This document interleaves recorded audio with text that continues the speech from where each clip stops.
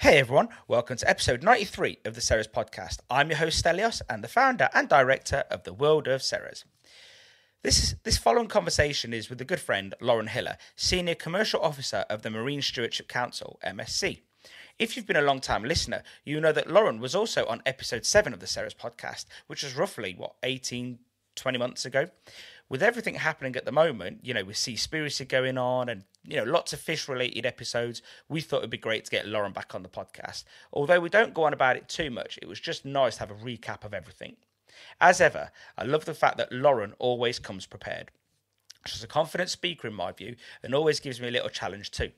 Loren has asked that if anybody wants to get in touch with her about anything MSC related, whether you're a member or not, just email her on MSC in the UK at msc.org. I repeat, MSC in the UK at msc.org. But I'll also pop that email in the show notes, so just go looking for it there. As we'll know, we've had lots of fishy conversations over the last few weeks, and we've had a few real high up people that know about fishing and the seas. They just reach out to us.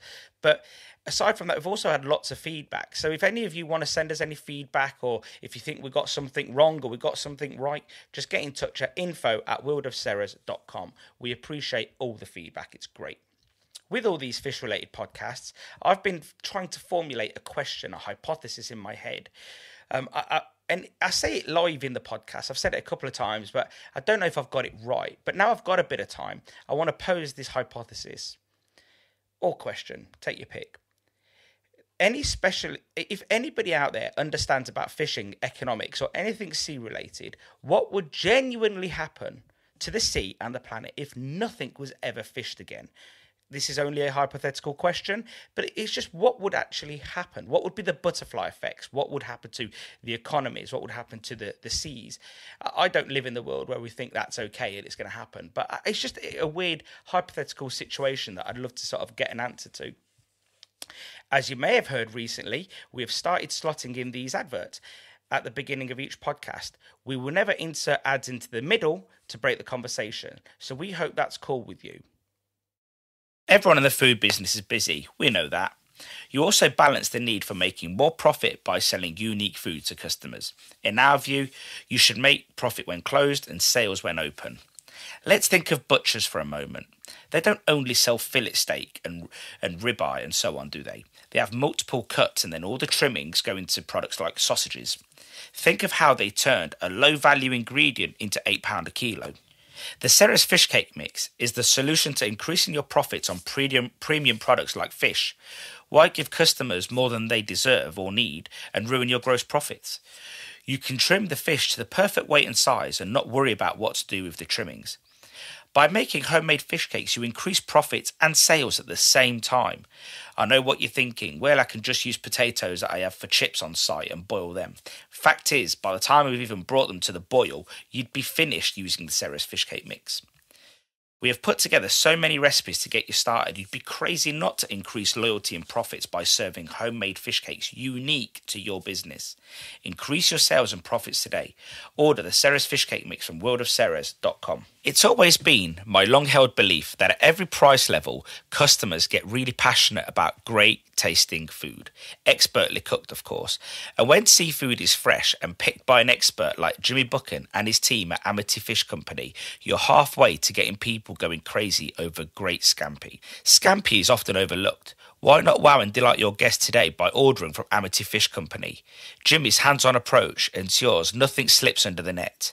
Amity's dedicated team are focused on values of quality, sustainability, traceability and provenance, ensuring only the best Scottish catch will reach homes and businesses. Amity Fish Company is also proud to be an approved Marine Stewardship Council supplier, keeping the chain of custody from sea to plate. Already supplying the offshore sector with MSC certified fish, Amity Fish Company is a great advocate of championing the responsible fishing scheme, which is an industry approved standard that vessels need to attain. Amity Fish Company provides an opportunity to seek and source your chosen seafood so that you have the confidence to promote the best Scottish seafood in your business.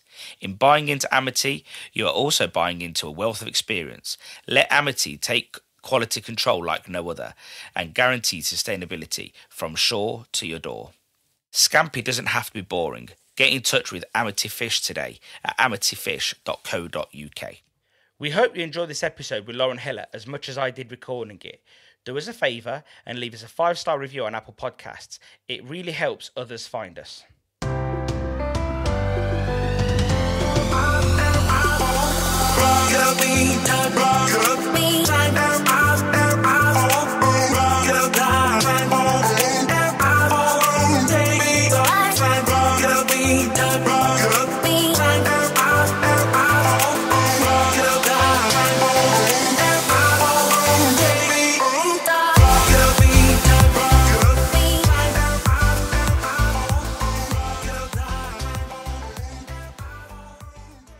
Loren Hiller, welcome to the Ceres podcast. Hello, Celios. Thank you very much for having me back. Oh no, what episode was it? Episode 7, I think. And you on 92 now, 91, or have you just had 91? I think this one that we're recording right now is 94. 94, right? Okay, you've probably done a few behind the scenes before I've joined. I can't believe how many you've done in such a short space of time, and the breadth of people you've had on the podcast.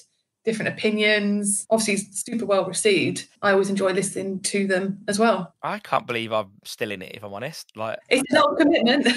It's a lot of commitment, and we took a little break over COVID, about 6-7 weeks. What I think keeps me going is because I love talking, obviously, as people know. Do you?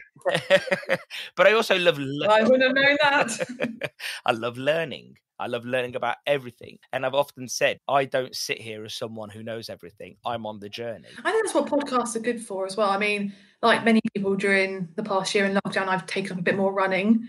And I find music, I'm counting down the minutes of music because I know how far I've got to go, for example, in a run. Whereas a podcast, it feels indefinite for, it might be a 20-minute podcast, it might be an hour podcast. You can just keep on listening. You're not waiting for the end of a song. And you're usually learning something as well. I feel like I take information in like that quite well. I'm not sure if, people learn differently, but for me, listening is quite an easy way to learn. I don't listen to podcasts when I'm running. No? Well, it's because I don't do podcasts. You don't run? I had to throw that in there. I couldn't help myself. So look, one thing I tell a lot of people, I think that we're friends, yeah? So I'm not going to try to stitch you up because I don't stitch anybody up. I've done 94 of these. Well, this is number 94. And I've never stitched anybody up. But like I've said to a lot of people, everyone's got the right to reply. Everyone's got the right to, to say their opinion or their side of events. And I think there's a lot going on. And actually, even if it wasn't for what we were mostly going to talk about, I would have wanted to get you on anyway, because it's been such a long time anyway. Yeah, exactly. I'm glad you're not here to stitch me up. That's always much appreciated. But I know I'm here to give a fair, balanced, honest opinion. And I've said that to you before. Obviously, from an MSc perspective, that's who I work for. But just my own personal opinion too. I'm passionate about what I do, the organisation I work for, the industry, fish and chips, seafood, fishing in general. And yeah, that's me really, just here to, if you have so many different opinions on your podcast and you want to share that and learn, and hopefully I can give a different perspective to things that perhaps people might not have heard about before. I think one of the things I liked about you from your original podcast is that, and I think a lot of people say it now, is that you gave the MSc opinion, but where you couldn't, because you maybe didn't know the answer, you would then interject to say, look, this is what I think personally. And I think I appreciated that. Yeah, I wish I was an expert across everything, but unfortunately not there yet. Got a few more podcasts to listen to. Don't we all? Yeah. So, Loren, for those that don't know you, tell us a little bit about what it is that you do and your day-to-day. Sure. So my name is Loren Hiller. I'm Senior Commercial Officer at the MSc in the UK and Ireland team. So we're based at our head office in London. We're a regional team. So we're made up of commercial staff. That's, the part of the team I'm in, a fisheries outreach and communications and marketing. So we're a group of 10 in the UK. There are similar regional teams like us around the world who are, trying to increase the amount of sustainable seafood, in the market, in restaurants, and trying to raise awareness of the MSc, try and increase people's understanding of what the logo is. So on a day-to-day, like I said, my role is trying to increase the amount of sustainable seafood and work with our teams to raise awareness of the MSc logo and work with our fisheries team, in the UK to bring more fisheries into the programme because of that market drive and market demand. So yeah, I work with a group of very passionate people. And for those who don't know who the MSc is, we're the Marine Stewardship Council. we are an international non-profit organisation, and what we do is we recognise and reward efforts to protect oceans and safeguard seafood supplies for the future. So our mission is to end overfishing, and our vision is a world's oceans teeming with life, and we do that through 2 different standards. So we've got our fishery standard, which rewards sustainable fisheries, and our chain of custody standard, which is applicable all throughout the supply chain, from perhaps where the pointless fish has landed all the way up to where it's served in a restaurant or in a supermarket. That seafood with the blue MSC label is sustainable, it's come from a well-managed fishery, and it's fully traceable as well. So what you're getting, what they say you're getting, is actually what you're getting. So that's us in a little summary for those who don't know who we are or what we do. I guess, so where Seafish will encourage people to eat seafood, MSC at the consumer level encourages consumers to eat certified seafood. Yes, I guess so. We obviously we're a standard setting organisation by sort of our originality. That's what we do. So we want the world's oceans teeming with life, and we want consumers to reward those fisheries which work really hard to operate sustainably. And we know that consumers are wanting to know about more where their fishes come from, and food in general. You've probably seen this over the last year as well. People are really thinking about where their food comes from, and that's what the MSC logo can offer. It's transparent, it's credible and robust, and consumers can be reassured that they are getting what they think they're getting. Yeah, it was on the top of your game. I like it a lot. What seas do you cover? Is that a sort of an after thing? Is that when a ship becomes certified? What, it's a bit chicken and egg. What sort of happens? Yeah, I mean, we don't cover a specific sea. We are a global organisation, so not limited to one area. I mean, we have fisheries certified all around the world. Asia, Australia, the UK, Norway, Americas. Going off the top of my head there, I think there's around 400 fisheries engaged in the programme. So yeah, we're not set to one specific area or one ship. Any fisheries all around the world are certified to the standard as well. I mean, and also as well, you mentioned, is it a ship that becomes certified? It's not just the size of a fishing boat alone, or the scale does not determine whether it can fish sustainably. So any fishery can enter the programme with any gear type, excluding sort of dynamites and explosives. So it's not as specific as you might have mentioned, like one sea and one ship. We're a global organisation, and we have large-scale fisheries in the programme, and we have small-scale fisheries in the programme. We've got cod and haddock fisheries in the programme, clams and cockles. We've got ling, bullfish, such a variety of different species all around the world that are in the programme. I guess you yourself probably get a bit boxed into, as far as I understand from your job role, is you deal with the fish and chip sector, so it's mostly cod and haddock in some ways, isn't it? It is, yeah. I guess so. We all know that is a very popular choice for a hungry family on a Friday night who are after a chippy supper. But, that, like say, Seafish do this as well. They try and raise awareness of, eating different species. And I know you've raised this in your podcast before. I was listening to one not long ago that, in the UK, we typically eat cod, haddock, the big five. Sometimes fish and chip shops are offering different things, and people are becoming more adventurous. So I don't think we're going to ever move away from cod and haddock. I think it's a staple. It's a British thing. People love it.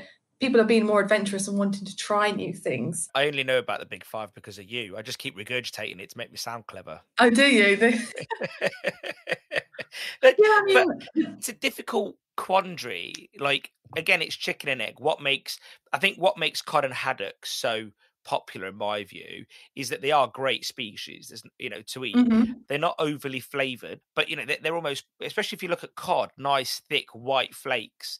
But it is the premium end of the fish, and yet I don't think it gets treated like it's the premium end of the fish, if that makes sense. Yeah, but that's one of those things you need to myth bust, isn't it? But because cod is an incredible bit of fish, and yeah, like you said, maybe people have got that opinion of it because it's tied to fish and chips. It's not a cheap fish; it's a premium fish. There's such a massive demand for it, and the way like many fish and chip shops in the UK and restaurants as well treat it and serve it and make it super tasty. I've said this before, I didn't eat fish for about 15, 20 years. I think I said this on your last podcast, I blame it on my mum because I hated the way she cooked fish. I probably was just being a bit difficult when I was younger, but fish and chips got me back into eating fish again, like a good portion of fish and chips. Otherwise I wouldn't have gone near it because I was like, no, I don't like fish. And that's something we need to get over.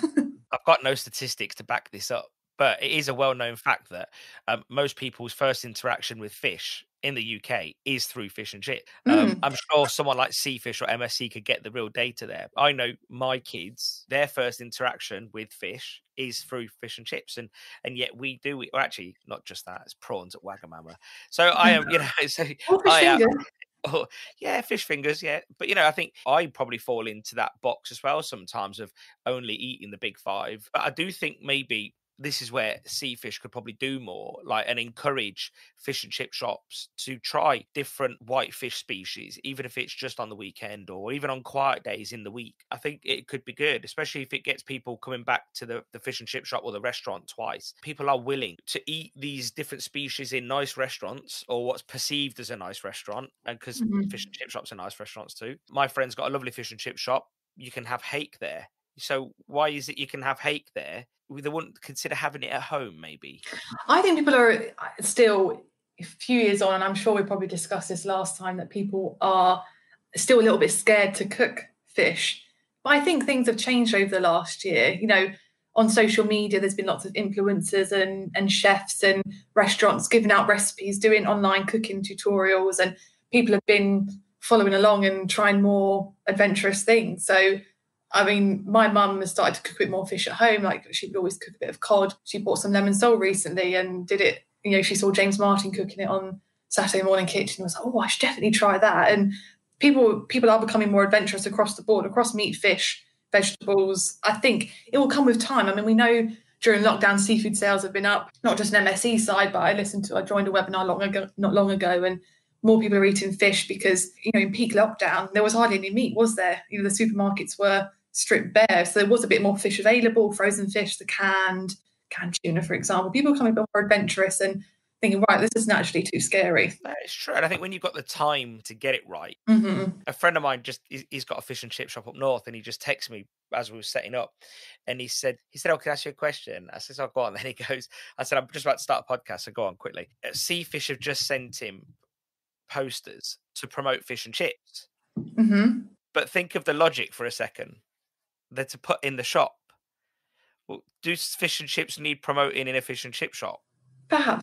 I think people would normally go to fish and chip shops for fish, don't they?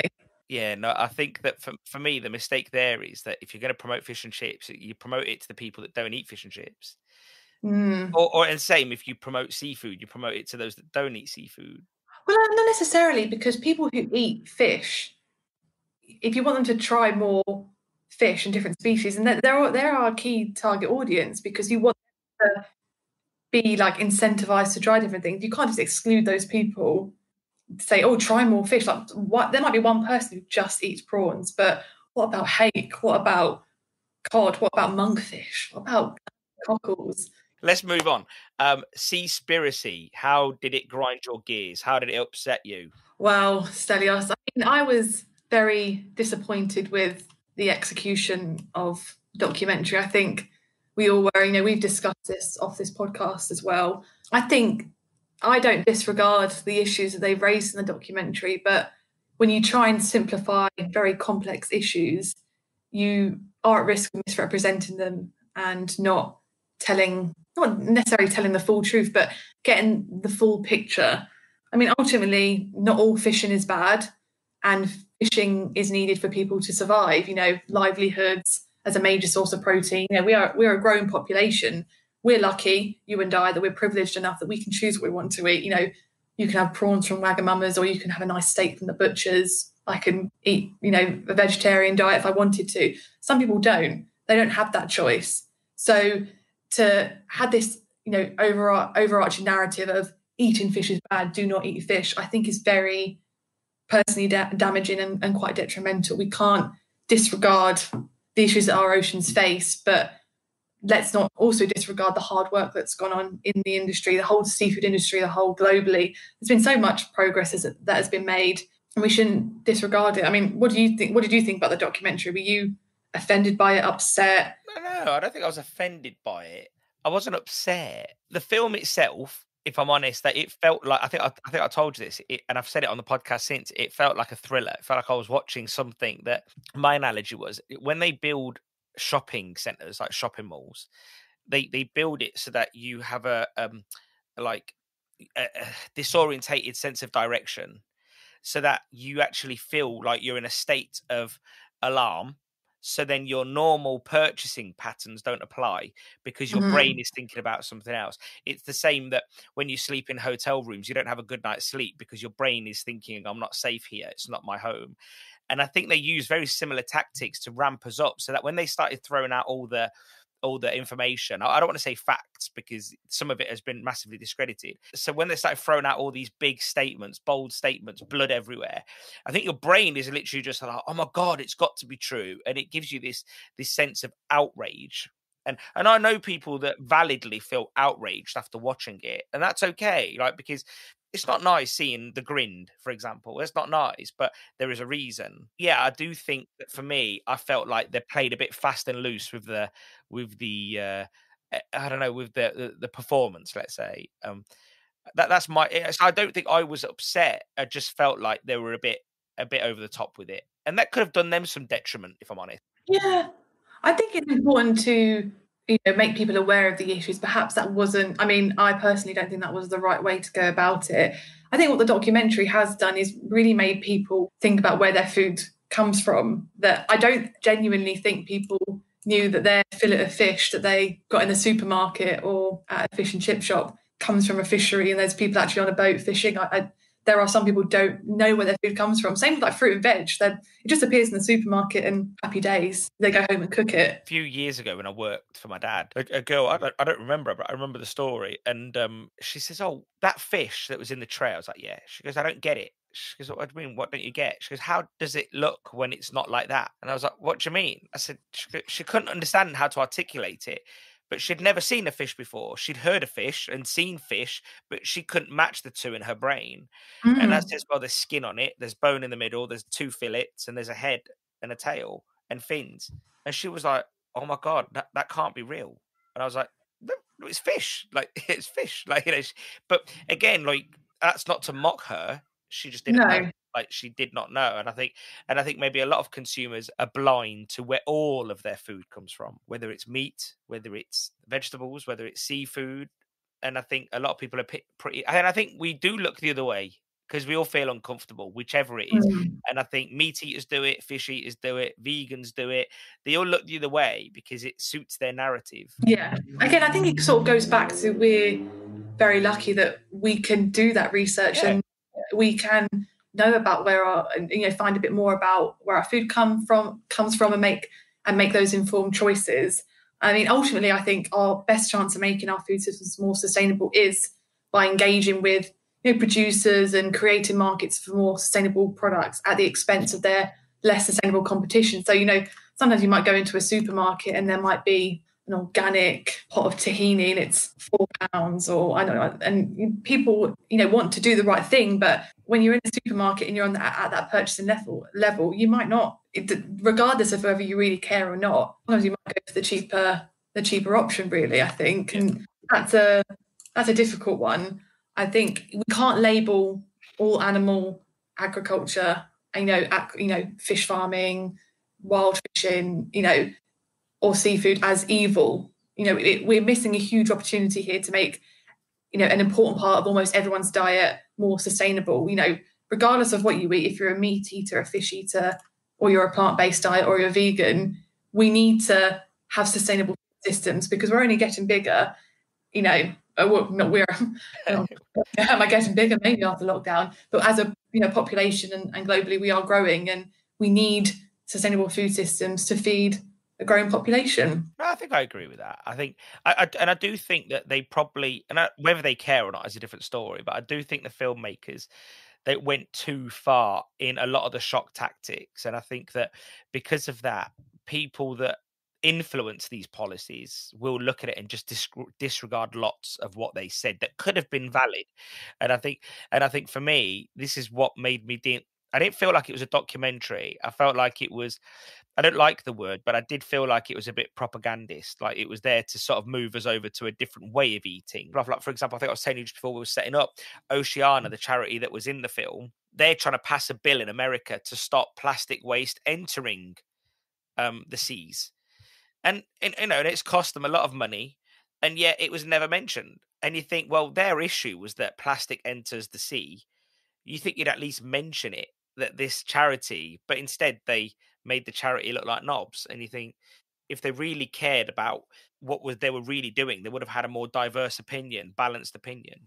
Their opinion is that we should not eat fish, and the only way to save the oceans is to stop eating fish entirely. So why would you, if you're of that opinion, why would you bring all the good things that are happening to light when your opinion and your agenda is that, right, that's the only way we can save the oceans, is to stop eating fish? Unfortunately, that's not the solution. I think a lot of people know that.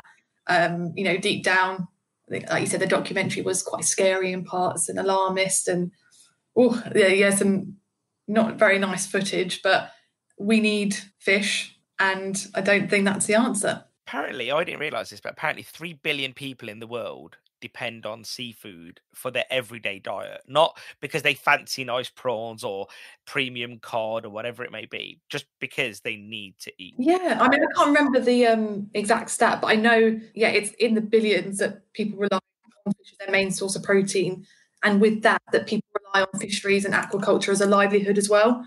So it's twofold. It's a food source, a very important food source, and also livelihood as well. If you just stripped fishing out and were like, no, we're not doing any fishing, then what would you do with all the people who rely on that for their livelihood? Fishermen and women all around the world, producers, processors, suppliers. What do you do? My hypothesis is, if you stop rearing animals, let's say, for consumption, their argument is they would flourish and they would like roam in the wild. Well, the fact is, farmers wouldn't care anymore. Like in India, where they're even celebrated, you see cows on the side of a road until they die. That would happen in the UK. They just no farmer's going to say, "Yep, I'm keeping them now because I like to have 40 cows eating grass and costing me money when I don't need them."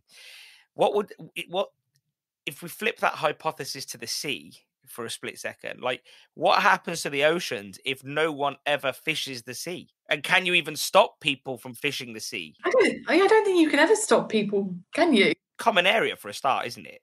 Yeah, and again, it goes back, Stelios, to that point of people need fishing to survive. I watched a documentary on YouTube about some small scale fishery in Thailand, and during COVID, they didn't have a market because of COVID, and the impact that had on their livelihoods and their life and their family. They couldn't send their children to school. There's such a what's that phrase I'm looking for? Domino effect.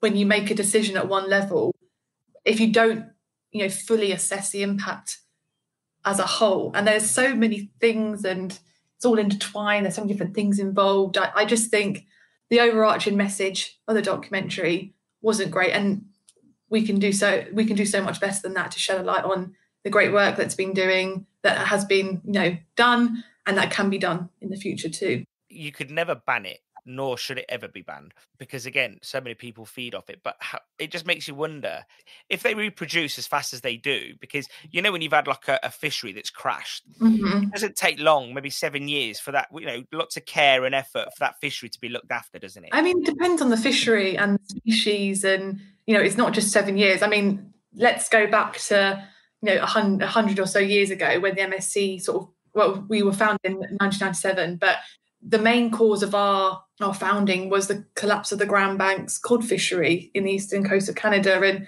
that was once a very, in the 1900s, a very, very popular fishery, popular and sustainable. There was lots of fish, and it was doing really well. Because of overfishing and the introduction of industrial fishing vessels, and they weren't really sure of the changing environment, that fishery collapsed, and still to this day it's still not fully recovered to once what it was. It dropped to like 1% of its levels in 1900, compared to 1990, it dropped to like 1% of what it was.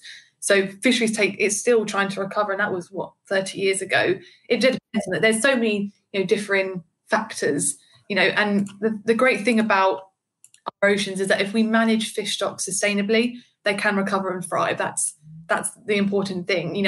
Sustainable fishing is all about taking a long-term view to managing our oceans, so we leave enough fish in our oceans so that fish populations can remain productive and healthy. Our oceans can thrive, and we need to work collaboratively, with our oceans as well, to bring some stocks back from the brink. I don't know if you heard the podcast with Jim and Ashley Coey, but why are gill nets bad? What is it I don't know about gill nets? Well, I don't think any gear type is specifically good or bad. Okay. Regardless of, any gear type can be bad if not correctly managed. I think that's probably a gill net can be bad, long line can be bad, trawling can be bad, pole and line can be bad. A range of gears are used in commercial fishing, and each type of gear has some effect on the ocean environment one way or another. However, again, similar to, sustainable fishing, if managed carefully, virtually all gear types can be used responsibly and sustainably. And, going back to when I introduced the MSc earlier, we don't, any gear type is welcome in the programme apart from explosives and poison, and any fishery catching fish in the wild can be assessed to our standards. So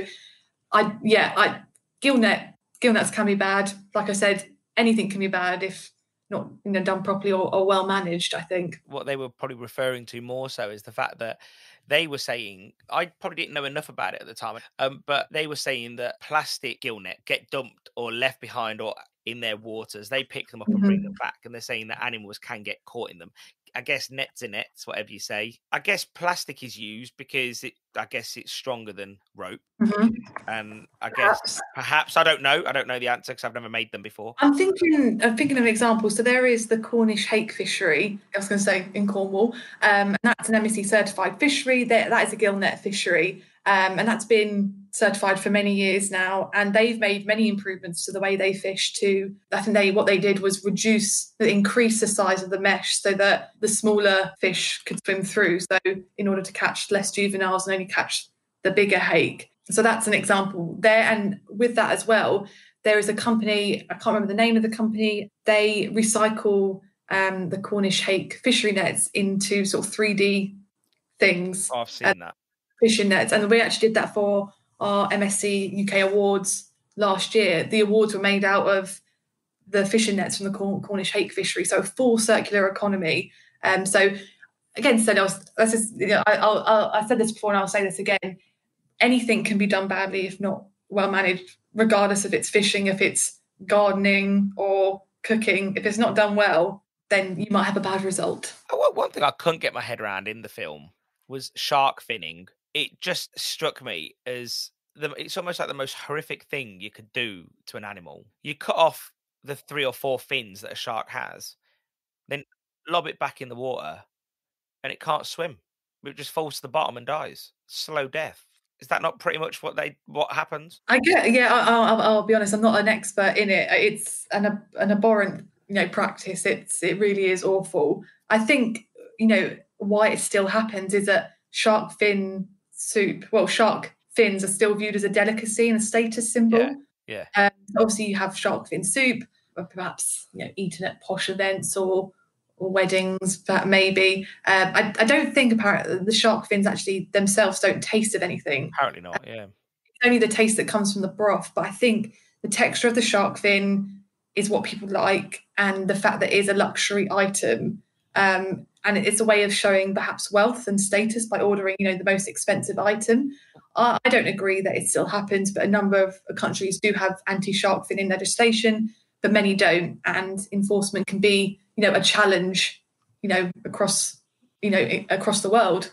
Why can't they just do what they did with ivory? Why can't they make it illegal to sell it in stores, and then that sort of gets rid of the issue? I wish I knew the answer to that, Stelios. No, sorry. It was just like I don't know, I was just thinking about that. Like, that can be on your to-do list for tomorrow if you go and find out why. Okay. Yeah. But it just seemed like an also a huge waste of food. But then when I looked up on it as well, it said that you probably shouldn't eat shark anyway because it would be probably full of mercury anyway. Because apparently the way that their fat is, it apparently absorbs a lot of that. Same with dolphins and whale, apparently. So no one should be eating that, apparently. Yeah, I'm not a health expert, but I understand this is a function of the food chain, and mercury can concentrate in the bodies of fish and shellfish. So species that are long-lived and high in the food chain, such as tuna, sharks, swordfish, they may contain higher concentrations of mercury than others as it accumulates in their body over time. Not too sure on the details to be honest with you. It's just abhorrent. I just don't understand how, they could do that. But yeah, I think it's a global challenge as well for the fishing industry. Governments and conservationists. It's not something that's going to go away tomorrow. The demand for fins puts sharks at massive risk still from overfishing, and there are millions and millions of sharks which are caught every year, which do end up in the shark fin trade, which is really awful. I was trying to think of an example earlier. It's a luxury item. It's obviously very different, but I'm thinking foie gras. I personally would never eat that. I don't believe in. And I think this is why it's slightly different, because you don't kill a duck just for the foie gras, and then lob it in on the ground and walk away. Do you know what I mean?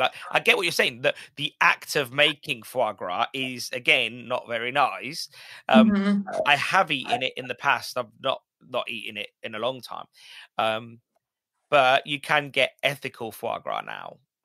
Again, not like, and I guess I don't know if they eat as much as what they did before. Yeah, I guess pretty much they don't. So yeah, I don't know. I think they're slightly different. But yeah, I get what you're saying. I don't think I'd ever eat shark fin soup either. To be honest, it doesn't feel like it's up my street. No, it doesn't feel. I don't think it'd be my my first menu choice item if I was on a desert island. I don't think you can eat it over here anyway, though, can you? I think it is massively illegal over here, isn't it? Yeah. So yeah, I think, again, look, it's the same in Cyprus. I don't know if you've ever heard of songbirds. They're these little birds. They've become a delicacy. They were always a bit of a delicacy because they were ultra seasonal. But what people would do is get branches of stick and make this really thick glue, which is basically made out of sugar syrup.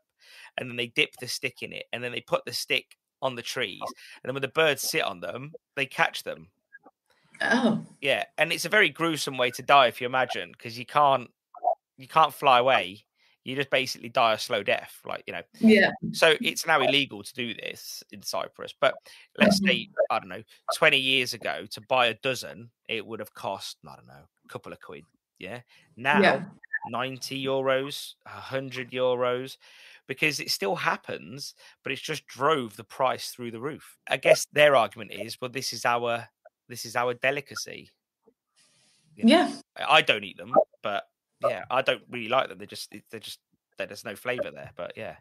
It's sort of hard to change people's perception and understanding of perhaps the greater issues as well. And like you said, it's a delicacy, and that's what they're perhaps used to eating traditionally, and very hard to pull them away from something they know and have known for such a long time. Yeah. What's going on with the bycatch situation? Is that as bad as what they said, or is it getting better? What sort of controls go into it? So again, this is what I sort of referred to earlier. There are issues globally in the fishing industry: overfishing, illegal fishing, unregulated fishing, bycatch, shark finning. The things that they have addressed in the documentary are not things that are new. But as I said, you can't tarnish the global fishing industry with the same brush. There are cases of bad things happening across the world. It's the same with any industry, I think. If we look at sort of MSC fisheries that are certified to the MSC standard, they must provide evidence that they are actively minimising unwanted catch. So that's also known as bycatch. And that fisheries, the need to improve this in this area are set goals that they must meet to keep their certificates or risk being suspended. So when a fishery is certified to the MSC standard, sometimes sometimes conditions are placed on the fishery, so they have to make the necessary improvements to up their score, basically. And sometimes fisheries are given conditions on that to try and reduce their impact in one way or another. Bycatch can be a problem when endangered, threatened, and protected species, are accidentally caught, injured, or killed. And another problem associated with bycatch includes disrupting the food chain by taking fish that other fish rely on as food. And bycatch can reduce the population of a fish species to a point where it's very difficult to replenish. So this can happen when a fishing gear isn't designed to allow juvenile fish to swim free and breed and grow again. So responsible, well-managed fisheries will actively and proactively reduce their bycatch. But like I said, it does happen. It's not a problem that we don't disregard, but fisheries that are certified to the standard are actively working against that. I guess when you put a big net down you are going to catch unintended species. You can't do anything about that, can you? But you can. I guess you can do things about it, and I guess there's things I don't even know that they do to minimise it. Well, I guess the question is, well, a question that could be asked is what is an acceptable level of bycatch? So, an acceptable level of bycatch varies depending on where in the ocean it's being caught and on the species. So, for example, even if the level of bycatch is very low, it could be that the species is endangered and therefore that level of bycatch is deemed too high. So, some fish can be returned to the sea alive in an effort to manage bycatch, and lots of fisheries are trying to reduce their impact and reduce bycatch. Bycatch can be reduced through certification to the MSC fisheries standard. Fishing activity is often improved during and after certification. What I just mentioned before, lots of improvements can be made, contributions to research, modifications to their gear types, their fishing methods, or methods and measures to build up fish populations as well. So I'll probably keep going back to this point. We can't disregard the issues that we face, but there are fisheries which are making a difference and really trying to improve their practice and operate sustainably and operate as a well-managed fishery. I think one of the things that I feel as consumers we do, and it goes back to sort of the film to some degree, is the plastics issue. I know we don't have control over where plastic goes. Once I put it in my recycle bin, I genuinely don't know what happens. I don't think anybody does. And I will say that I remember reading an article, again, just on a slight tangent, and it says recycling bins should be banned from the office because when there's recycling bins in the office, people waste paper, they waste materials. And if you basically just had small bins and you said like waste less, he did a test, this guy did. He put recycling bins and he noticed that the paper consumption went up because people thought, well, I can recycle it now. And it did make me think, like, if people just were better at getting rid of things, and I do think that's the same with councils, like, if they did better repurposing certain things, recycling and so on, and the government needs to take control here. Like, they need to say, we're banning the export of used plastic, maybe put like a subsidy on reusable plastics, because I just don't.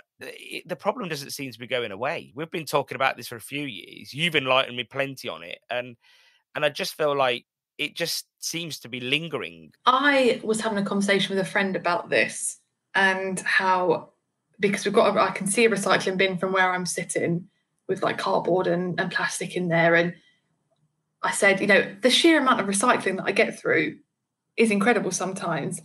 Why do I try and actively minimize my waste, and I try and be considerate and try and buy plastic free and whatnot, but it all comes down to so many things are covered in materials. If you go back to way back when, if you went to a market, you wouldn't buy something in a plastic pot or wrapped in polystyrene or cling film or whatnot. It was just sort of there.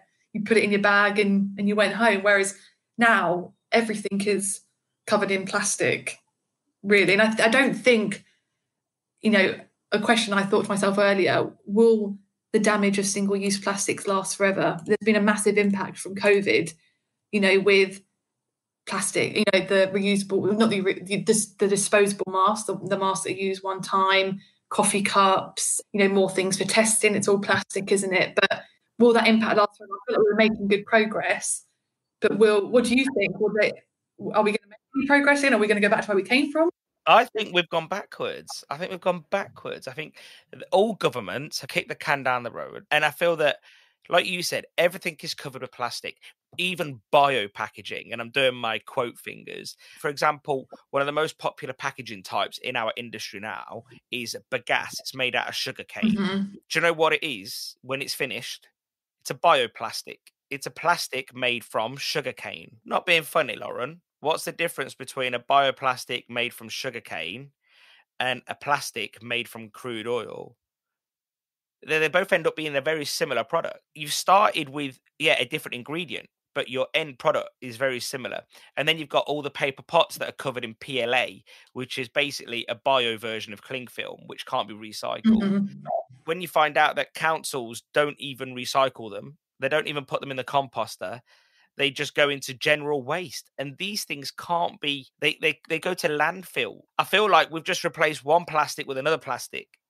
That's what I feel like we've done. And we've called it bioplastic or plant plastic or biopackaging or whatever. One of the other things as well with the bagasse packaging, if you do a bit of research, there's real issues with the way it's sourced and slave labor and a lot of pesticides that are used on growing sugarcane. Just feel like we've done a disservice here, because instead of taking the time to really look at the issue, a lot of people have just rushed into something else, thinking it, because again, they've no malice here. No one's done it on purpose. Like, your local takeaway of whatever type hasn't done it because they think they're fiddling the system. They've genuinely done it because they feel like they want to do better. And it's when it gets to that next stage of the business has made a really good decision, because they're thinking about the future. But perhaps if it is that bioplastic that you've just referred to, then what do I do with it as a consumer? Yeah. I want to be making the right decision, but then you can't. I can't. You can't. Yeah, it's futile. It's and this is why I say the government have to step in, and the government have to say, if it's polystyrene, for argument's sake, we can recycle it, we can reuse it, we can dispose of it properly. If it's bagasse, again, the same thing. The councils need to start, in my view, being forced to use this packaging rather than just lobbing it in landfill. I don't know. That's my thought. I think we could be a bit more educated on it as well. I know I'm not fully up to date with what things are. Your league's ahead than most. You tell me about it all the time. Perhaps. You walk around with your own water bottle. I do indeed. I'm just always very thirsty. Because new things come into your shopping basket all the time, and I look at things and it has little symbols on it, and it doesn't make it easy. We just need a can recycle, can't recycle. But then I understand it's more complicated than that, because some can be recycled. But I've got a recycling in a little station in the car park not far from where I live. But some of the things I think can be recycled can't be recycled there. I might have to take it to the dump, and there's another section for it. It's really. I think it's called the recycling centre. The dump. The dump has recycling. That's something I'd say, Loren. You've just stole one of my words. No. You're meant to be like, on this podcast, you're the brains, okay? Like, you can't say words like that. Okay, I'm so sorry. No, I don't know. I just think for the most part, especially over COVID, takeaway consumption has probably gone up, and so actually by the nature of COVID, so has cooking at home. Mm-hmm. So both consumptions have gone up. I just think the landfill must be teeming with shit, because it is literally going to be full of crap now. Like that cannot be recycled. And I think going back to all those years ago when you go to the butchers and you get your beef wrapped in wax paper, you could just get that wax paper and put it in the bin, and it wouldn't take long for that to rot and just become part of nature. But I do think some of these new packagings, just for our industry specifically, and actually if we look at supermarket packaging, I feel that supermarket packaging is designed to keep food on the shelf for longer. That's forget what they say, like that is really its main priority. Well, that's where it's all come from. The plastic packaging and packaging in general is to preserve these items. Yeah. And that's nothing new, is it? I know that again, some supermarkets have made commitments to try and phase out black plastic and unrecyclable packaging, and that things that are held in plastic will either be made of recyclable packaging or they will be recyclable by 2025, for example. I think people are making the right progress. Yeah, I think maybe, so. But they're massive supply chains, and these things can't happen overnight. One last point on Seaspiracy, although we took a slight tangent. One last point I'd say is, I need to say it, because that whole 2048 message. Fish and seafood won't exist by 2048 in the seas. Mm-hmm. That guy, the guy who wrote it, have you heard about him or read about him? Yeah, so it was based on if I'm right, correct me if I'm wrong, 2006 study, of which the person who wrote the paper has retracted what he said. He retracted it himself in 2009. It's a debunked statistic. Yeah, and yeah, sure you can agree with me. Why are we still complain out of this? Because we've seen so much press. I know you shared articles with me. I shared articles with you. We've seen a lot of this. I'm doing your quote fingers here. The reality and the fact checking that a lot of the things that were said in the documentary weren't technically correct. Similar to Cowspiracy, some of the science in there perhaps wasn't necessarily true and a little bit misleading. And I think that's really disappointing. Again, I'm coming back full circle. I think we have that opportunity to really address these issues and tackle them head on and highlight the work that's been done and the work that hasn't been done and can be done. This is not the best way to go about it, I don't think. Yeah. How can consumers know or guarantee that? And I guess it's not an issue for over here, and I guess BRC accreditation would deal with this somewhat. How can they guarantee that seafood hasn't been affected by slave labour? Are you talking about marine MSC seafood or seafood in general? I guess all seafood, I guess. Yeah, I mean, I guess I'll go back. Does MSC have a provision for that? So, as a start, the MSC completely condemns the use of forced child labour, and we completely recognise the importance of social issues when considering sustainability. So we support the global efforts towards the eradication of forced and child labour in fisheries and seafood supply chains, and I think recognise the urgency in addressing forced and child labour violations. So we have taken steps to mitigate the risk of forced or child labour in certified seafood supply chains. And we do require that fisheries improve transparency around their labour practice. So our labour policies have been, as many, a lot of the work, all of the work that we do has been underpinned by stakeholder consultations, including 4 full public consultations with over 300 organisations. I think I mentioned this earlier. We are an environmental standard setter, and our mission is to end overfishing and have the world's oceans teeming with life. So we currently do not have the expertise or remit to provide a standard for social welfare for fisheries and the seafood supply chain, but we encourage our partners to provide assurance through relevant labour schemes. So we're always keen to share our experiences and expertise with those interested in developing a social welfare standard.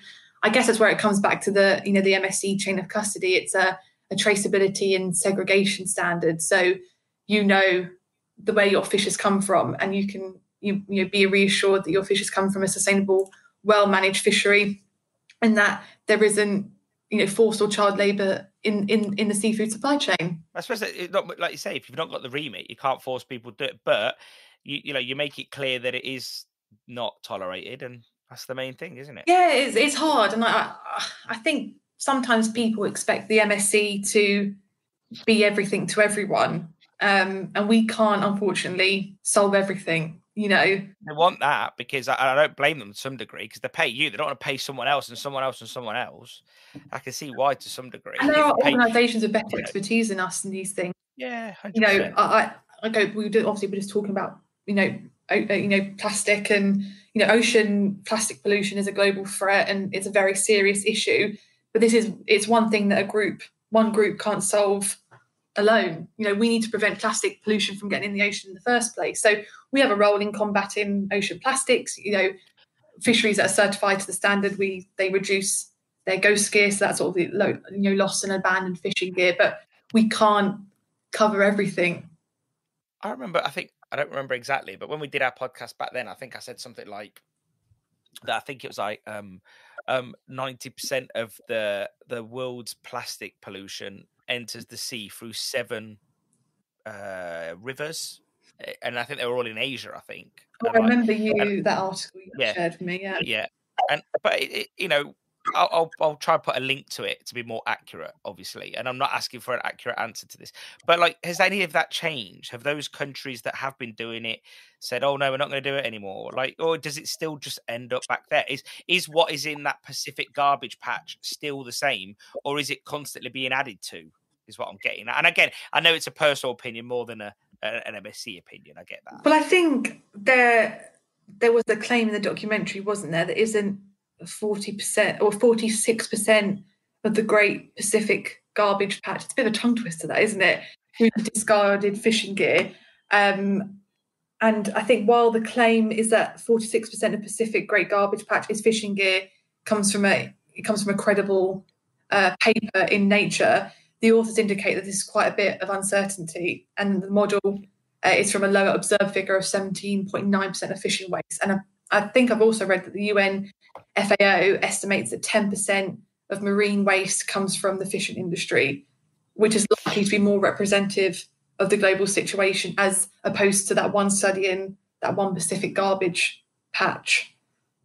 That's a tongue twister to get out. So the Great Pacific Garbage Patch is a important reminder that there is issues with plastics and that plastics can cause great harms in our oceans. But again, it's not, I think, fully representative. Have you seen that? Have you heard of that Boyan Slat? No. Ocean cleanup project. Oh yeah. So a guy called Boyan Slat, he runs the Ocean Cleanup Project, and he's created like lots of machines, like rigs, to just clear up the sea. And I was thinking to myself, like, why hasn't every government like said, you know what, we've got a bit of spare cash? Yeah. If they have after COVID, I don't know. But let's say before, why didn't they say, look, here's $100,000, mate? Everyone, like, why is it not a priority of governments? Like, it doesn't, like, this is a shared planet. We're all here. But like, I just don't, when you see that, and they say you can actually see it on Google Earth, they say, I think they say it's that what did you call it? The Great Pacific Garbage Patch. Yeah. So they say you can actually, it's that big, you can actually see it from Google Earth, apparently. Mm. So it does make you wonder why no one's made it a priority to get it clean. I just don't get it. And obviously, yeah, that's just an opinion. I'm not looking for an professional opinion. It strikes me as odd that it's there and everyone just sort of keeps skirting around it. Like, it's almost like if you touch it, you own it. I wonder if it's a bit like that. Perhaps, but there's a lot of things that we need to address and they aren't unfortunately tackled. So no. Tell me about FIPS. FIPS, yeah. So yeah, tell me about FIPS. Oh, we've segued. We really have segued, haven't we? So I wanted to keep you on your toes, Loren. I want to keep you on my toes. So what do you want to know about FIPS?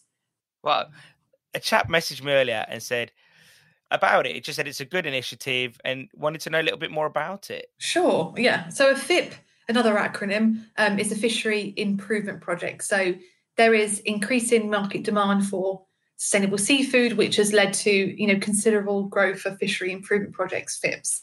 And the MSC supports credible FIPS.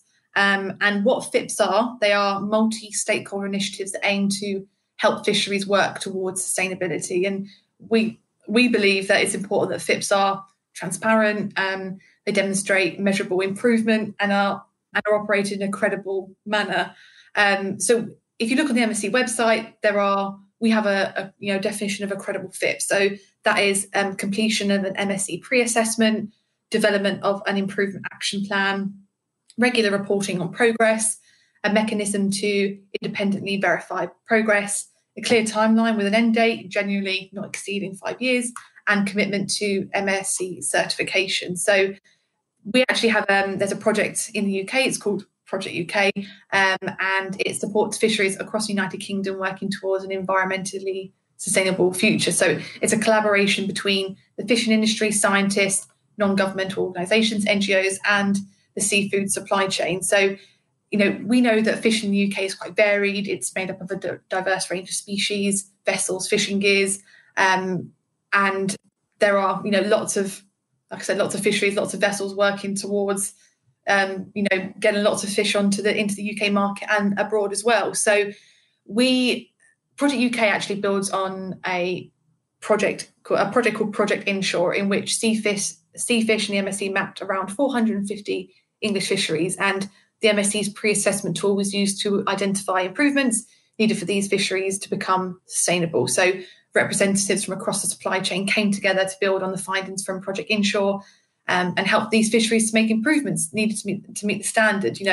There are lots of fisheries globally who might not be at the MSC level, but entering a fishery improvement project, a credible one, allows them to, work towards MSC certification. It's credible, it's transparent. There is, like I said, there's an action plan. They can work towards that. And specifically with Project UK, we are supporting 12 fisheries in 8 fishery improvement projects. They are multi-stakeholder initiatives that help fisheries work towards sustainability. So Project UK is supporting 12 fisheries in 8 fishery improvement projects, and they are, like I said before, multi-stakeholder initiatives that help fisheries work towards sustainability. So these FIPs cover a range of target species, different gear types, locations, fishery sizes, and they were chosen because of different things: the commercial benefits, the economic benefits, cultural benefits that they bring to communities within the UK. So the project is quite a few years old now. So the first 6 FIPs were launched in 2017, Channel Scallop, Southwest Crab, Southwest Lobster, Southwest Monkfish, North Sea Place and Lemon Sole, and then 2 further FIPs joined Project UK in 2019. So Scallop and Nephrops, or Scampi, fisheries in the North Sea, west of Scotland, and the Irish Sea. Just making sure I get everything right there. Have I told you everything? And yes, like I said, Nephrops are also known as Scampi, or the Norway lobster, or langoustine. And, these FIPs are addressing many different actions to achieve environmental sustainability. And this involves meeting multiple milestones across a 5-year period to reach global best practice. So each FIP has a dedicated steering group, and these have a range of stakeholders from different sectors providing support and expertise. So it's quite an interesting project. Our fisheries team are really, have made really great progress, and these fisheries are important to the UK market and globally as well. There are some UK retailers involved in Project UK who are keen to see these fisheries operate sustainably so that perhaps they can source them as well. So more British fish entering the UK seafood supply chain. I was listening to your podcast before. I think it was episode 91. There was a comment that, there are no fish counters open in UK retailers anymore, which isn't true. You've got. I think that's the general feeling. General feeling. It's not true though. Tesco's don't have them anymore, do they? I think Morrison's do. No, Tesco's do. Sainsbury's have closed them. Waitrose their counters, Morrison's. I just to have fish counters. I'm not too sure. I don't have one near me. But lots of retailers are sourcing more British species than ever before. Cornish sardines, Cornish hake, Shetland mussels, Poole Harbour clam and cockles. They're now being sold in Waitrose. So that's a small scale fishery in the southwest in Poole Harbour, whose fish, or the clams and cockles, would usually go out to high end Michelin star restaurants, and people would eat them there. And Waitrose took them on during COVID, sort of as a lifeline really for the fishery, and they're being sold now on the fish counter. And I've been at home; they're nice. Let's move away from retail for a moment. I was with a chef yesterday, and he's in Port Isaac, and he says, he goes and buys his fish from the fishermen who land it in Port Isaac. They've got an 8-meter boat. There's 2 or 3 guys on a boat. That's classed as unsustainable, although all the species they bought were pretty sustainable. And he's saying that those fishermen wouldn't be able to be MSC certified because it might be a bit costly for them or a bit too much. How do you then deal with the micro scale? This is a question which is, has been raised, and the MSC, only large scale fisheries are certified to the MSC standard. That's not true. I just referred to Poole Harbour clam and cockles. That's a small scale fishery. They're defined as small scale. But we recognise that there are challenges in, small scale fisheries showing their sustainability and becoming certified. And we want to make sure that all fisheries, regardless of size and location, can use the MSC fisheries standard and operate sustainably as well. Like I said, there are challenges to certification. We're committed to, we're committed to helping them with this. We have an ambition to grow, for more than a third of the global marine catch to be engaged with our programme by 2030. Unfortunately, small-scale fisheries that are, can be well managed, but they may lack the scientific data needed to demonstrate sustainability. This can include data on stock status estimates, impacts on target species and habitats. And with the fishery standard, fisheries may also need to make improvements to their environmental performance too. So that's before they can meet our sustainability requirements. And again, this can be challenging when they have limited management capacity or financial resources. And again, some fisheries, second to that, may also find it difficult to adopt sustainable fishing practices because of lack of technical capacity, insufficient support or limited engagement by supply chain and local markets. And that's one thing that, we will continue to work on. We have a big focus in the global south and for small scale fisheries, but the MSC is not an organisation just dedicated to large fisheries. I think to some degree, an 8-meter boat, though, isn't big by any definition, is it? I find it hard to believe that they would need all of that technological advancement to not abuse the sea. Because let's face it, it's an 8-meter boat with 3 people on it. Like, what's it possibly going to do?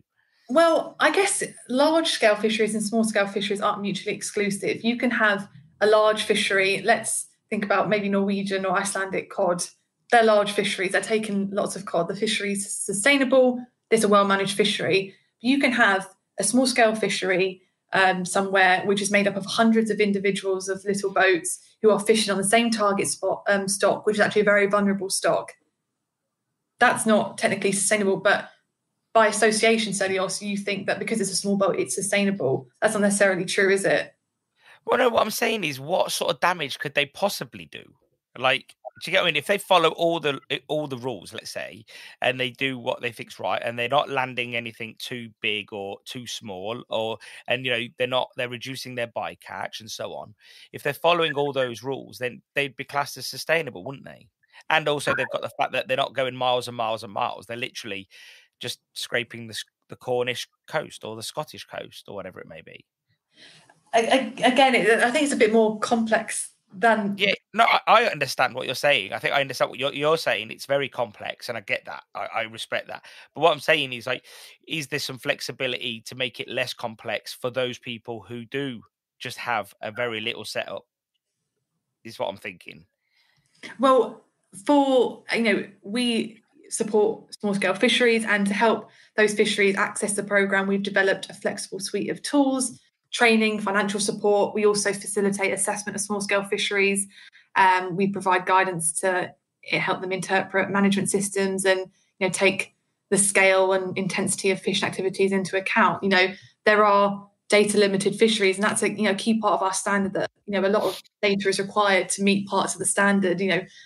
And if they don't have that, then that's difficult. But we are committed to supporting small-scale fisheries. But it goes back to, like I said, they're not mutually exclusive. You could have a large-scale fishery operating really well, and a small-scale fishery may have issues, and vice versa. It may be a small-scale fishery with a few boats is operating really well. It's well managed. It's fishing sustainably. But you can have a large super trawler somewhere which is hoovering up the oceans. They're not mutually exclusive, I don't think, and that's a bit of myth busting that perhaps we need to do, because people think, and I'm not discrediting, your colleague, the person you met yesterday, and saying that those fisheries aren't sustainable, but we at the MSC have a definition of a sustainable fishery.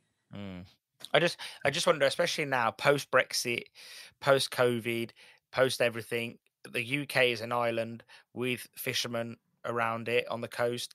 Could the MSC do something? I don't know. Like, is there something that could happen where it could help bring those into the fold, where they don't feel like they're being stuffed over, or where they can't meet all those demands of a larger fishery? And yeah, that's just a thought process that I've been sort of trying to think about and pass out, really. Yeah, I mean, what can the MSC do? I mean, one thing that we did do last year, we had our first Sustainable Seafood Week. Now, you might have seen that across social media, Stelios. We had it was from 1 week in September. We were urging consumers to pledge to eat seafood from sustainable sources. For that week, that was a pledge and beyond. But prior to that, we had our What It Takes campaign. So that was looking at 2 British fisheries, Cornish hake and Shetland mussels. And the premise of the campaign, the overarching message was, this is what it takes to keep fish on your plate and in your sea forever. So again, trying to make that connection between consumers and British fisheries, that this is, the food doesn't just appear in the supermarket or on your plate. There is hard work and a lot of effort and dedication and time that goes into these fisheries operating sustainably, going out, ungodly hours, and it's a dangerous livelihood as well. That's what we've been trying to do, connecting. Obviously we support small scale fisheries, but that's our sort of way of connecting consumers to the bigger picture, and that, again, we spoke about this earlier, that this is where your food comes from and this is what it takes. And that's what when is MSC Sustainable Seafood Week? I can't remember the date off my top of my head. It'll be in September again this week. We'll be focusing on 2 other British fisheries this year, and champion sort of their sustainability work that they do. And it's going to be hake and... No, so hake and Shetland mussels were our last year. So we had some beautiful imagery up on some billboards and bus stops. And it was, super important to do and raise awareness. Yeah, well, it'd be good to get more sort of obviously restaurants, fish and chip shops, and all them lot getting involved with that as well, wouldn't it? Really? Mm-hmm. Yeah, definitely. I mean, that was a key focus for us last year across all of our supply chain partners. So we had fisheries involved in the campaign, fish and chip shops. Those that are certified. They had digital toolkits throughout the week, so they could post on social media, in-store assets to use. There were retailers posting on social media, doing banners on websites, same with our supply chain partners. So we had a really, great backing from our partners and people really, keen to spread the word about, sustainable seafood. Yeah. Tell me about, I was just looking through our notes and been on your website. What's the Ocean Stewardship Fund? So the Ocean Stewardship Fund, again, it's one of those tongue twisters, isn't it?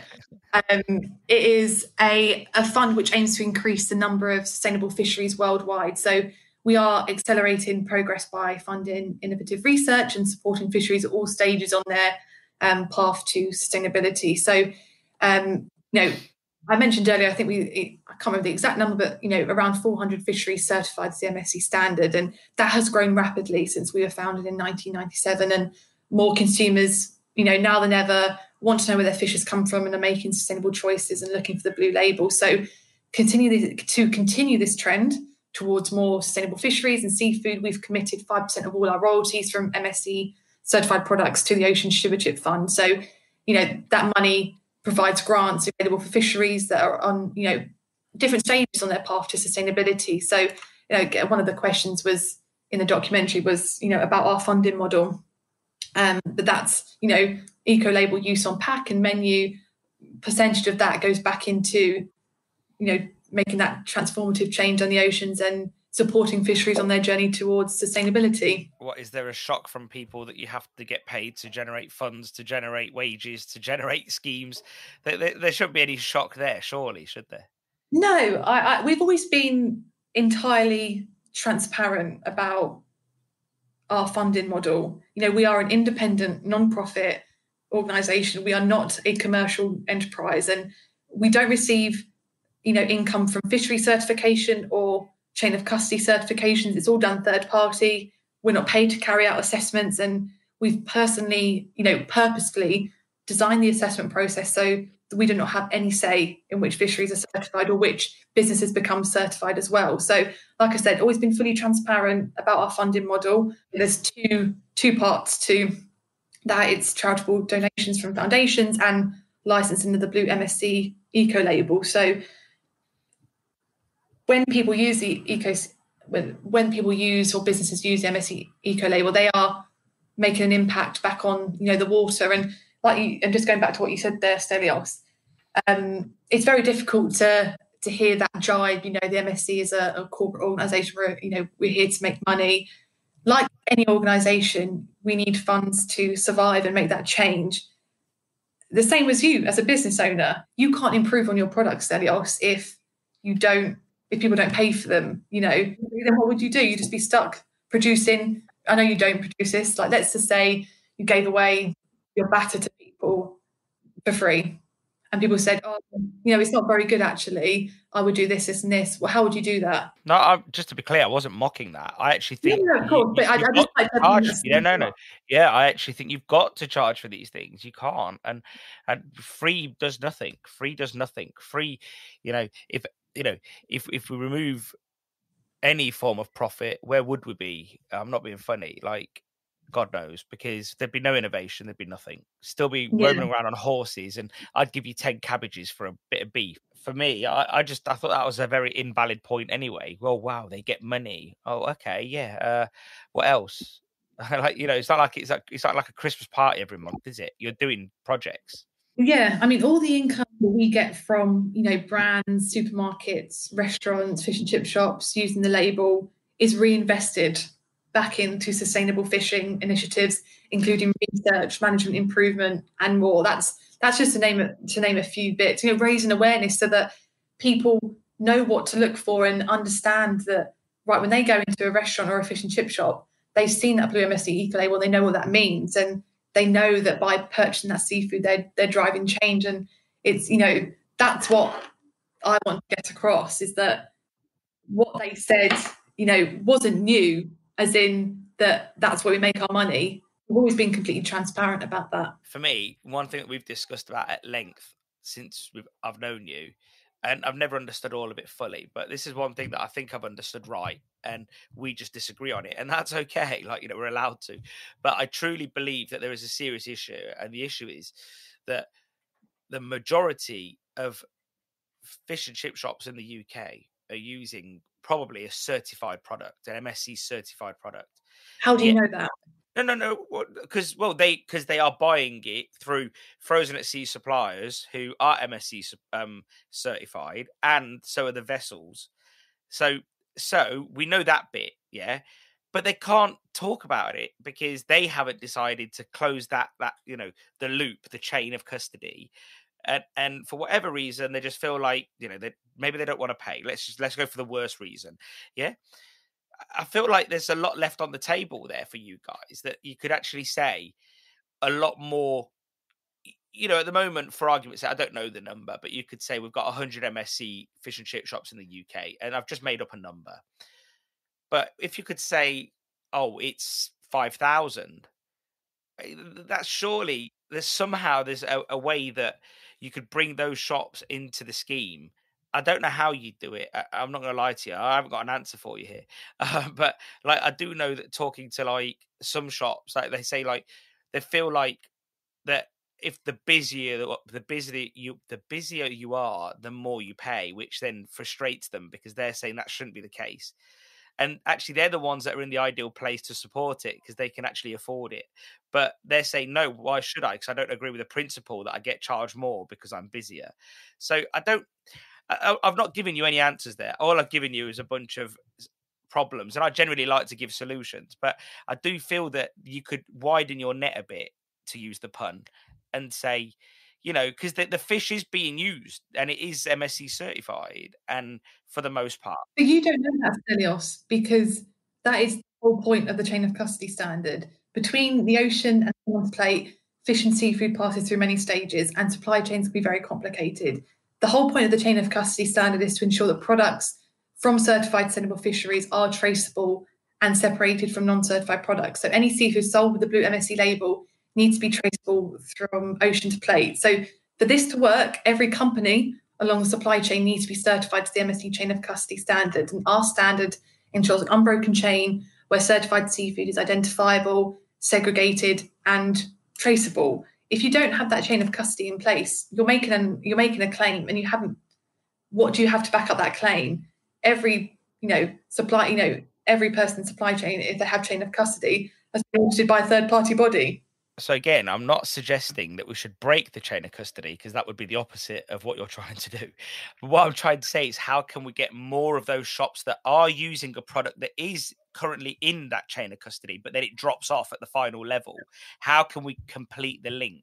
How can we get more of them on? And I know at the moment, the only answer is they need to become MSC certified, because then that completes the loop. I get that.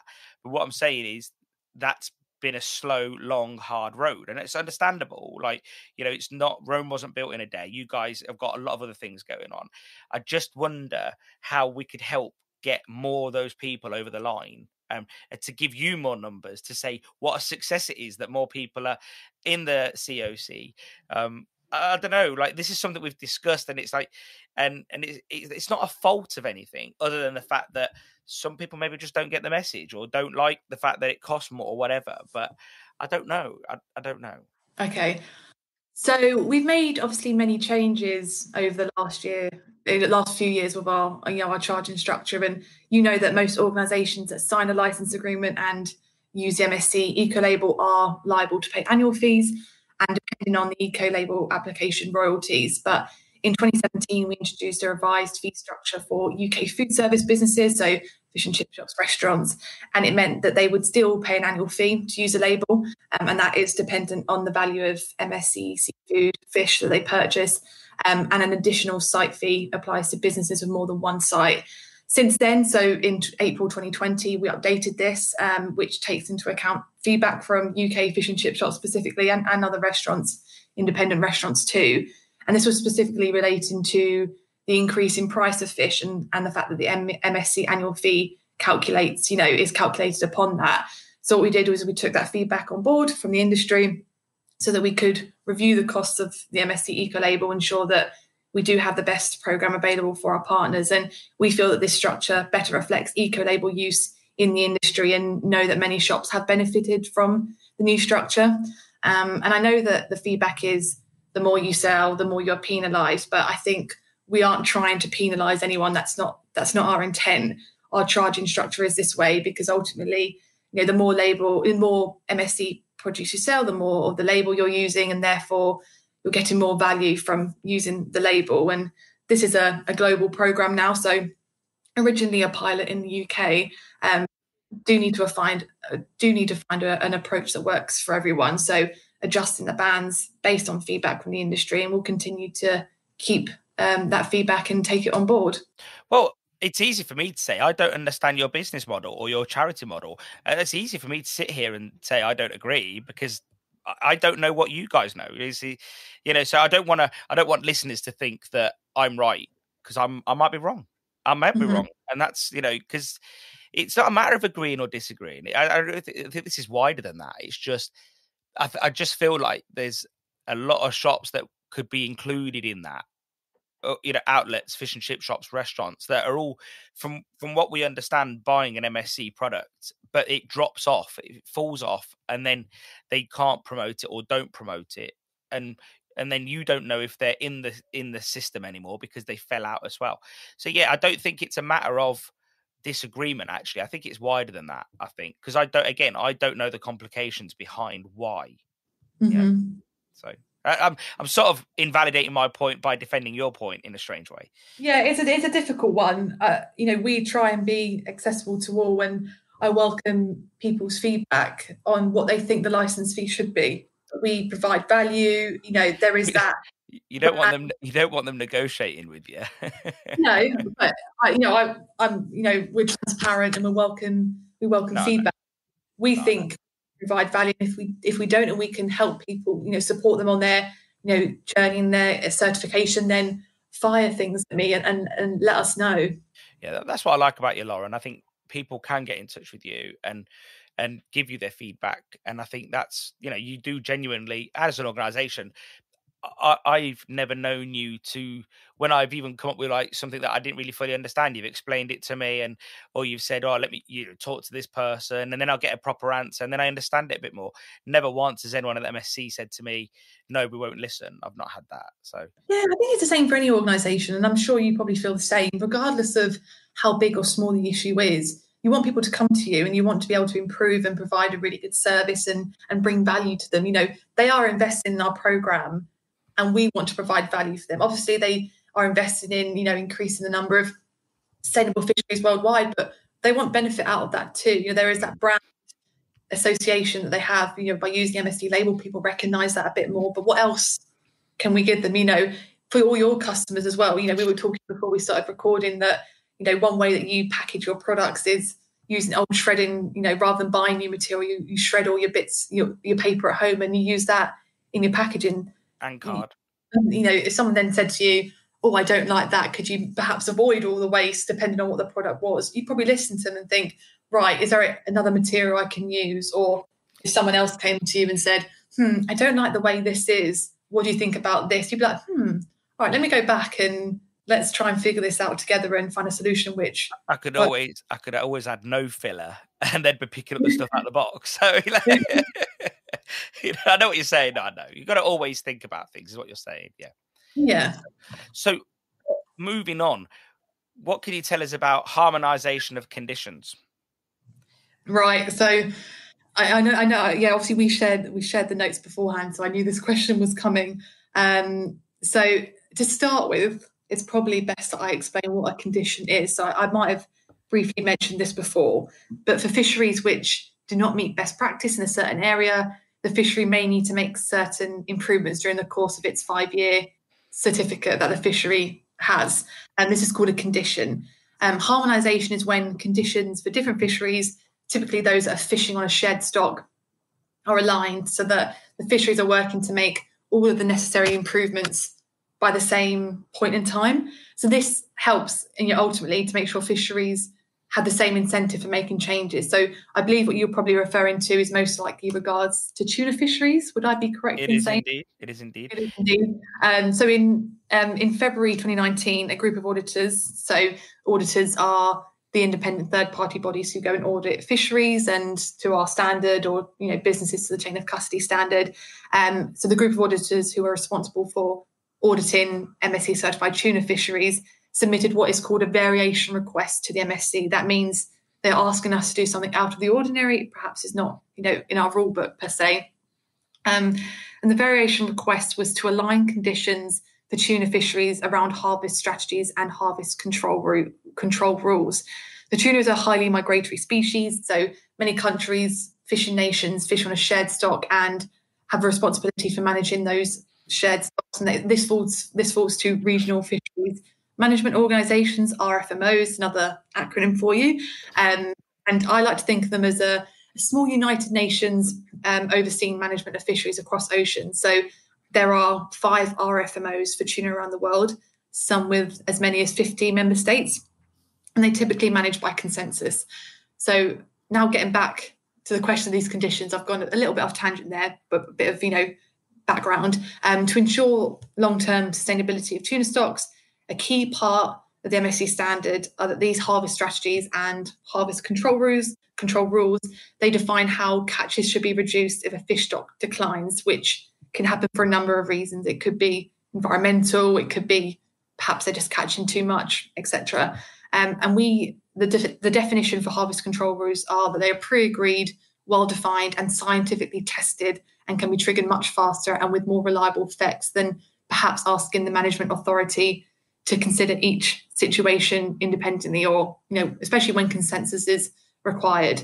And these are considered best practice by the MSC standard. And as a result, most MSC certified tuna fisheries have conditions to adopt these harvest control rules. And that's in order to make sure that all countries and fishing nations with MSC certified fisheries had the same incentives. So the auditors have asked MSC to align the date by which these fisheries need to have harvest control rules adopted by the RFMO, and the MSC agreed. They accepted that variation request, which is what I mentioned earlier. So we accepted that variation request, which set the original deadline for adopting harvest control rules as 2021 for tuna fisheries in the Western and Central Pacific. That is the date that the RFMO for that region have said they were working towards. Since then, a number of changes have happened. The RFMO for the Western and Central Pacific revised their own timeline to when they think they will be able to adopt harvest control rules. So that's 2022. That's what they've changed it to. And MSC have also responded to the COVID pandemic by issuing a derogation, first a 6-month one and then 1 year on.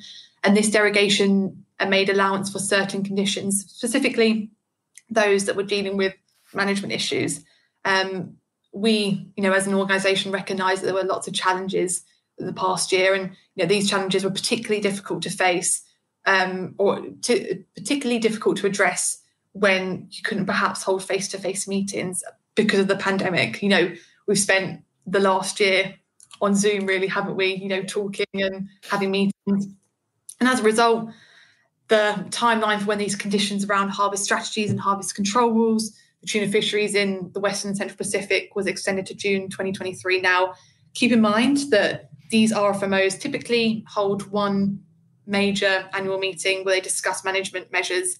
For the RFMO in the Western and Central Pacific, this is in December. So this means that for tuna fisheries in the Western and Central Pacific, the December 2021 and December 2022 RFMO meetings are very critical if they want to meet that condition.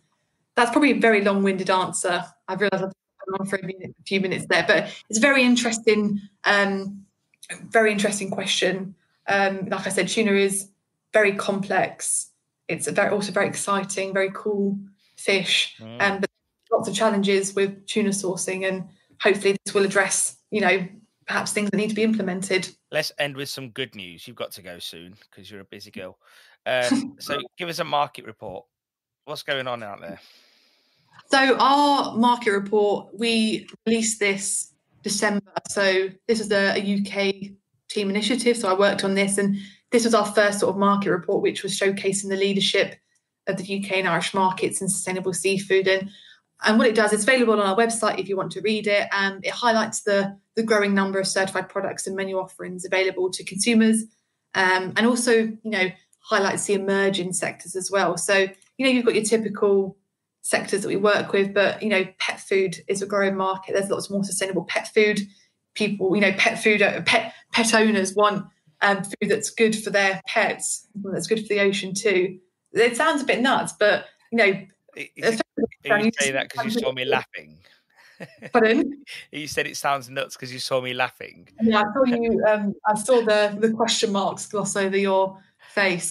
I guess, in one sense, though, there would be more pet food that's certified if there's more human food that's being certified, because there'd be more waste. Does that make sense? Because pet food is usually byproduct of human food, isn't it? Not necessarily. Oh, is it not? No, not always. Oh, I always thought it was. Oh, animal food. Then I always thought it was. I think it's quite interesting. I think baby food as well, supplements too. I think, ultimately growing consumer awareness of the pressures overfishing puts on fish populations in our oceans has led to an increase in demand for certified products. Wow. We do I think Ceres, we do a sort of consumer insight study every 2 years. So we've done it 3 years, 3 times now. It's a biannual study, so 2016, 2018, 2020. And it's conducted by an independent organisation called GlobeScan. And that study found that 72% of UK consumers recognise the importance of only consuming fish and seafood that comes from sustainable sources, and 83% are willing to take action to protect fish and seafood in the future. So it's, we've seen a massive demand for sustainable seafood, and businesses really making that commitment to sourcing from fisheries that are well managed, and hopefully that trend will continue. There's lots to be done. I think we can all agree across multiple issues, but that's probably a positive note. I recommend if anyone wants to read it, it's on our website, and quite interesting. You can see the growth over time, the new emerging markets, the traditional ones we work with, fish and chips, different categories, frozen, fresh, canned, for example, as well. So one last question, and you can finish the sentence for me. Is there such a thing as sustainable seafood? Is there such thing as sustainable seafood? Yes, there is.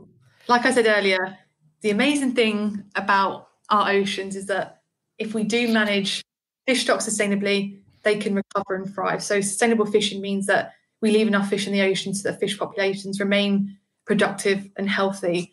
And if you have, sustainable fisheries, then you can have sustainable seafood as well. We want the world's oceans teeming with life, and we want to safeguard stocks for future generations. And we can't do that without, sustainable fisheries and people working hard. And ultimately, that's what it all boils down to, is people working together with, one shared mission, really. Fantastic. Well, Loren, thank you for your time today. And I don't make light of the situation. You there is a lot going on, and you guys are really trying to push forward with it. I think the last few weeks have been quite difficult. Oh, am I allowed to say, I can't believe, you guys got death threats and everything. We never even touched on that. That's seriously, no one deserves that, guys. I know. I mean, on a professional level, we completely understand the issues, and as I said before, we don't disregard the what the film highlighted and the atrocities that we see in fishing and in the oceans. But as an organisation and personally, as an individual and our team, we're working really hard, on a day-to-day basis, and we're genuinely passionate. So to see the negativity across social media and to receive things, directly to us, it's very difficult. And I know many people don't agree with us or believe in our vision and mission, but we want to start this as sort of, at a conversation. We want to have a conversation with people and starting from a place of education. I mean, but despite that, and despite the negativity, our commercial team and our UK team and our counterparts around the world, we've been in touch with many of our supply chain partners, retail, food service, fish and chip shops, and the response has been, overwhelmingly supportive, really, which is, we're super pleased about. I was on the phone to Pete Fraser not long before this podcast. I know he won't mind me saying this, but he's promised to fly the MSC flag, even higher than before. And many have reaffirmed their commitment to the programme and recognise that it does have a transformational role to play that can give a real and lasting change to the way our oceans are fished by rewarding best practice.